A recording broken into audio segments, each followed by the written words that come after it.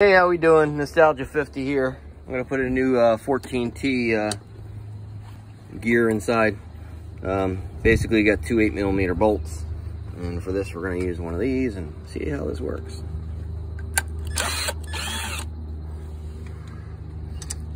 The point is to not scratch it. So I love the black, but it scratches.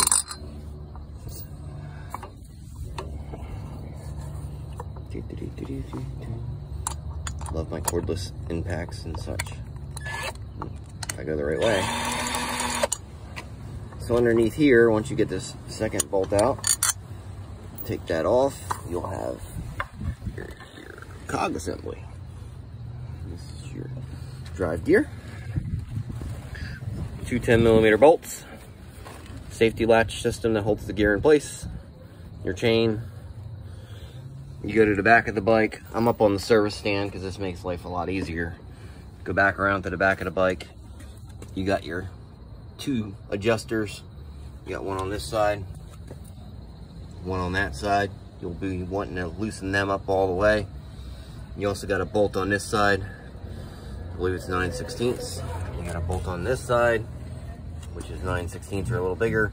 And the actual bolt that holds the wheel in place is behind here.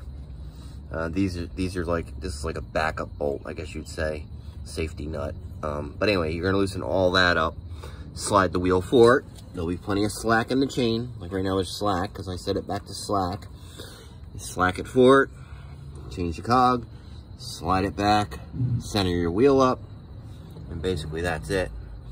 So give me a few minutes and we'll come back after I get it changed. Stay tuned.